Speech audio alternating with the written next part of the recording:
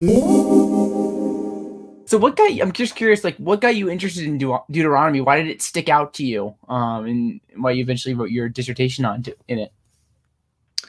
There are a number of things. I think the initial thing was how, because it's a sermon, and it sort of speaks into the heart more obviously than, say, Leviticus and Numbers, which I've also now preached and taught and so on as well. But Deuteronomy, I think, does that more explicitly. And I think one of the areas I've sort of done a little bit of work on, and a couple of my students who I supervised have worked on more than I have, is in the rhetoric of the book of Deuteronomy. So I think the rhetoric engages us. I mean, it's not quite the sort of rhetoric of, you know, Martin Luther King or whatever, but it's still more captivating language.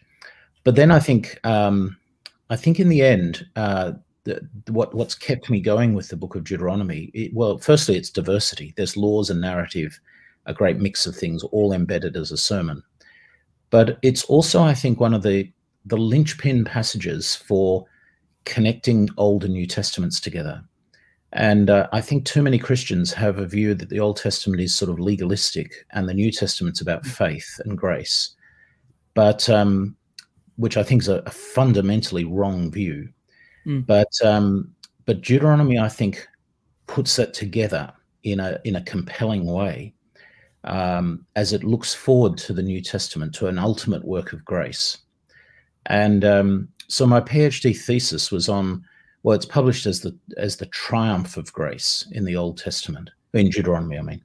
And but it's really an investigation into the nature of sin and grace in Deuteronomy. And what I think we find is so consistent into the New Testament as well. So Israel has failed in the past. 2 times in particular are recounted in Deuteronomy. So in chapters 1 to 3, it's the spies incident from Numbers 13 and 14. When Israel sends spies into the land, they come back and report the enemy are great and fortified. We don't think we should go here. We're scared. Let's, you know, avoid the land.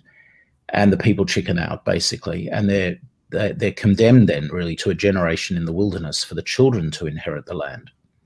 And but what the nature there of their sin, but the grace that keeps going, because God could have just abandoned them and started again with another group of people, but he didn't. And then in chapter 9, Deuteronomy recounts the golden calf incident from Exodus 32 to 34, abbreviated form, but the same thing, a sin that is fundamentally significant, and yet an act of grace to keep going. It's in response to Moses' prayer of intercession at the end of Deuteronomy 9. But why does God show such grace? And then the third time in Deuteronomy is a forward-looking. So Moses in Deuteronomy 29 looks forward, or anticipates the failure of Israel to come in the land in the future, but an ultimate work of grace that will restore the people to the land from exile and change their hearts. In Deuteronomy 30, the 2 chapters go together. And so twice in the past, once looking into the future, but the same premise, that is God's anger, wrath, motivated by deep sin, really, in each case, but then an act of grace that's founded, I think, on the Abrahamic promises. So God's faithfulness to them is critical in understanding grace in the Old Testament, but a grace in ultimately that will change the hearts. And that, I think, that's one of my favorite passages, I think, in Scripture, is this chapter 30 of Deuteronomy. And at the center point of it is that I will circumcise your hearts, and you will love God and obey God.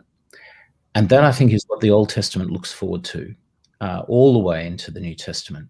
It uses different language at times to look forward. So Jeremiah 31, the New Covenant passage, writing the law on the heart, is the same idea, slightly different language.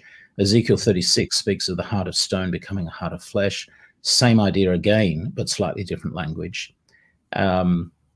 Looking forward to something internal happening. And that's what the cross does. So the cross doesn't merely forgive, but provides the circumcision of the heart. The language is used in Romans 2 and Colossians 2 as well.